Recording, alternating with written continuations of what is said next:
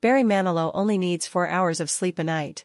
The Mandy Hitmaker, 80, thinks being from New York, where the lifestyle is so fast-paced, is why he has always had a lot of energy and not needed a lot of shut-eye. I never sleep. I get 4 hours a night. That's all I really need. It's been that way for years, he told Parade magazine. When you start out in New York, you're always a New Yorker. I just have a lot of energy, I talk fast, I think fast. Maybe it's because New Yorkers are always moving, scrambling to get a seat on the subway or something. Despite having a lot of energy, the Copacabana singer has overcome numerous health issues over the years, including bronchial pneumonia, a mouth tumor, heart problems and hip surgery, and admitted he's amazed he can still put on a show. He told the Daily Mirror newspaper in 2019, "I'm fine, I'm waiting for the other shoe to drop.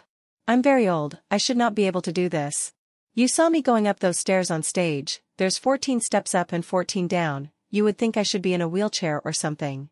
Barry has just announced his final shows in the UK set for next year, including a 9-night residency at the London Palladium.